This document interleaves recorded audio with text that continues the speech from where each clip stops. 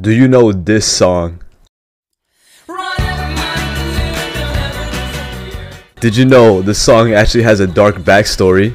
Christmas Kids is about music producer Phil Spector, who was known for his innovative wall sound production technique that was popular in the 1960s. Phil was married to the lead singer Veronica Ronnie Bennett of the girl group The Ronettes. Throughout their marriage, Phil was abusive physically and emotionally, and would even hide Ronnie's shoes so she couldn't run away. Ronnie did eventually file for divorce from Phil Spector and escaped their hellish marriage with the man who made her life hell.